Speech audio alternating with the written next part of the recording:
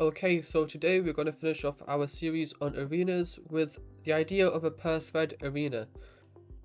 Now, in most programs, they are multi-threaded, which means that we don't have a single execution of code. We have multiple executions of code happening simultaneously, and these all happen in their own individual threads, right? Now, if we wanted to allocate memory dynamically because it can't fulfill the lifetimes of a stack, then we'd use something like malloc and free. Now, malloc and free have been designed in such a way that we are promised that they will be thread safe, so we won't have any race conditions or overwrites or anything like that. However, if we're using an arena, with our current knowledge, the only way we can do it is these threads share an arena, right? All of these threads are trying to access the same arena.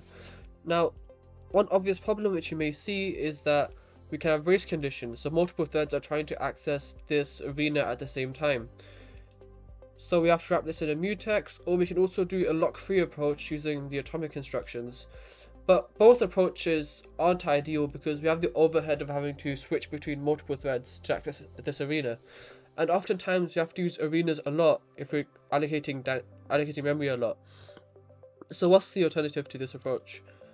Well, what we can do is we can have a global arena per thread, so each thread has its own local global arena. And then we can also have a few scratch arenas. So this way we don't have to communicate between threads to access the arena. Each thread can just allocate on its own arena, and we don't have to worry about anything else. And if we do have to share memory between these threads, we can use malloc and free, or we can also just have a shared arena between all of these threads, and they can all access it. So now I'm going to show you guys how we can write a simple. So here I've got the code from the last tutorial, and we just created a few scratch arenas, and then I showed you guys how we can use them. So I'm just going to remove this for now because we have to rewrite some of this code. So the first thing we need is we need a way to have each thread have its own local, global, and scratch arenas.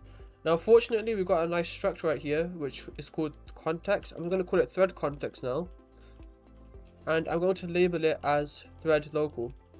What this does is it tells the compiler that each thread should have access to this global variable, and it should be separate for each one. So we can have 5 threads which all access this global variable, but they'll all be accessing their own copy of it. So we won't have any like overwrite, we won't have multiple threads sharing the same arenas. So here I've made this global variable, I marked it as static, which means that you can't, this global variable is local to this translation unit, right? So you can't just use extern to get this variable from another thread, or another translation unit rather. So what we can do now is create a function to, or rather we're going to create an array to hold all the different threads. Now in order to create a thread we need to first have a function to do it. So this is operating system specific, but on Windows you can use the create thread function, and I'll just copy this, and then we're going to change the parameters here, and this will just create a thread for us. So here I'll just paste this, and if I just check the documentation. So the first thing we need to do is specify LP security attributes. This doesn't really matter, this can be null. For the stack size, I'll just set this to be equal to 0 because this will just default to the default stack size which the process has. And then we have a thread function, which is going to be the routine the thread's going to start running. And then the parameters to the thread function, I'm just going to call this, I'll leave it empty right now. We'll fill it out later. And then for this debug we can set it to 0, and then for this last parameter we can just set that to no, I think, and this should hopefully work.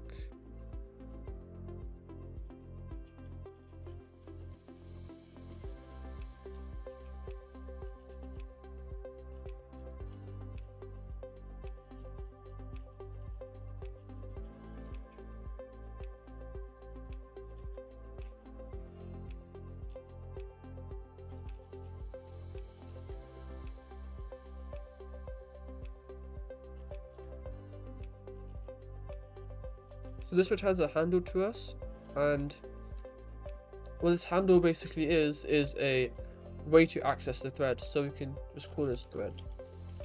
And if I compile this, it should compile hopefully.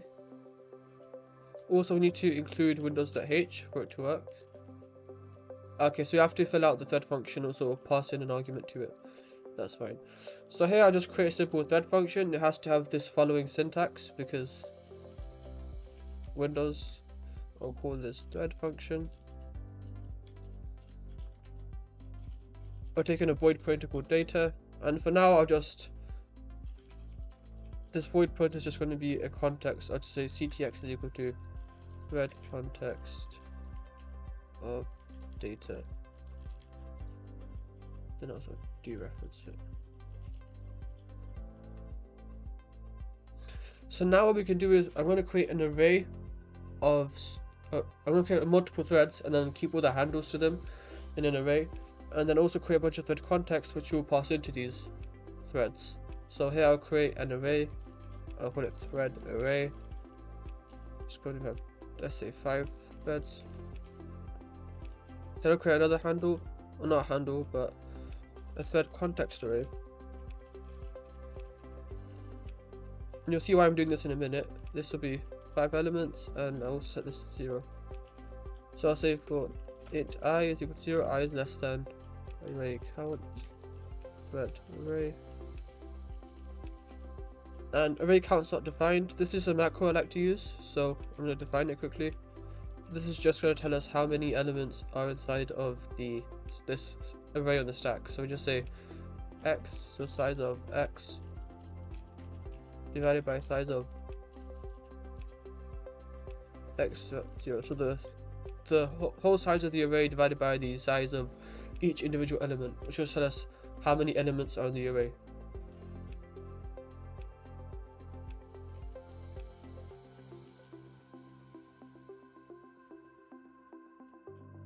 So now I can say thread array at I is equal to this, and then I also have to create a thread context for this one. So I'll say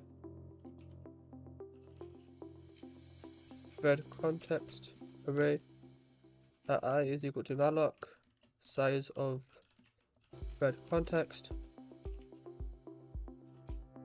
Then I'll just initialize it quickly.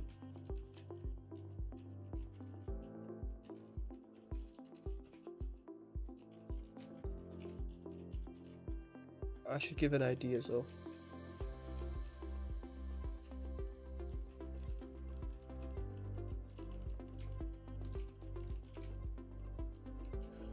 And actually we don't need to malloc this because we allocated memory for each thread context right here, so we can just do it directly. So we say ID is equal to I plus 1. Then I'll say the global arena is going to be equal to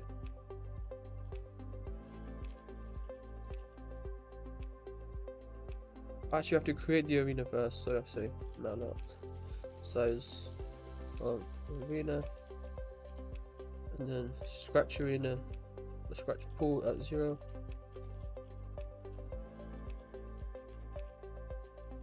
Then we do the same for the other scratch pool.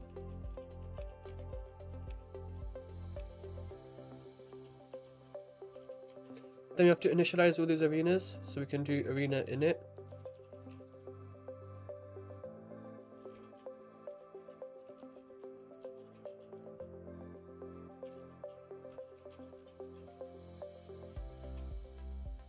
Let's say 64 kilobytes,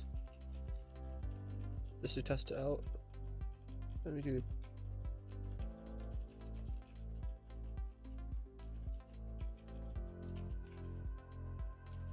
right, then we just pass in this thread context.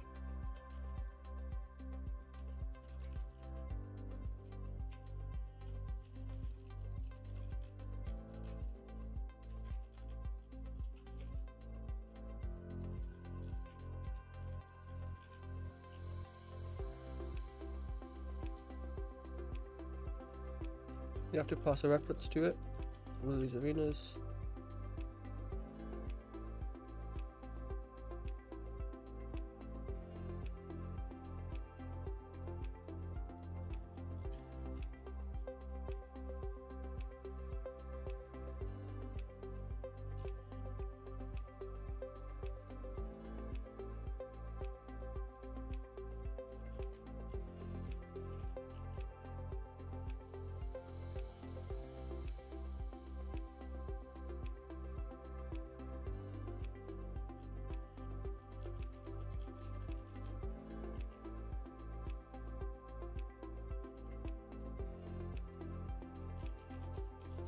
Let's see what the errors are.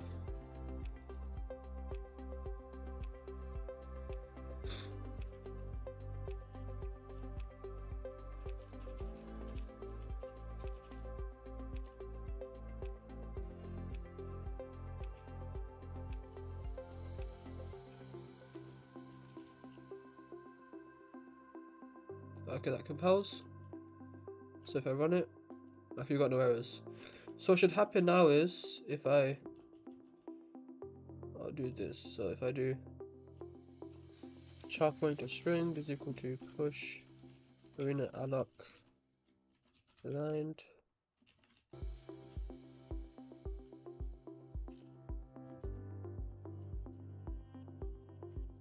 That's arena alloc. So we pass in our global arena. We'll say 100 elements, size of char, a line of char.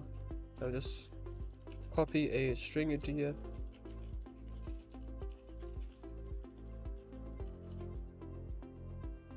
And then I'll do the same for another arena, so I'll say if ctx.id is equal to 1, else we'll do another string. So now if I run this, okay, so I'll open up my debugger right here so we can see each thread individually. So if I just go here, I'll put a breakpoint.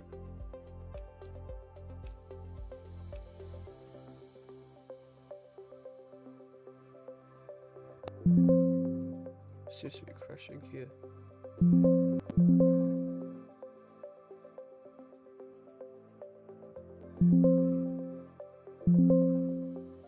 Okay, so it seems like this should not have been a temp arena. It should have just been a simple pointer to an arena. So I'll just change this quickly. So then if I go to the definition of thread context, I just change this to an arena pointer. So now if you compile this, compiles fine. So if you run in the debug again, we should be able to see the variables properly. So here if I do thread context array, let's say 5. So this is the first thread, ID 1. Look at the global arena right now, it's empty, but once I create the thread, as you can see, we got, so give it a bit of time, it copied hello world in there, right? Now in all these other arenas, we should just see another string being printed out. So if I quickly just go through all of them, as you can see, we've got another string in the second thread. Then the third thread as well, we should get another string. And as we create more threads, they're gonna add their own another string inside of each of their own local global arenas. So this is how we can create thread local arenas or per thread arenas, and I hope you enjoyed the video. If you did enjoy it, I made some other videos about arenas and also about hash maps, which you might find interesting. So thank you for watching, and I hope you enjoyed the video, and I'll see you guys later. Bye.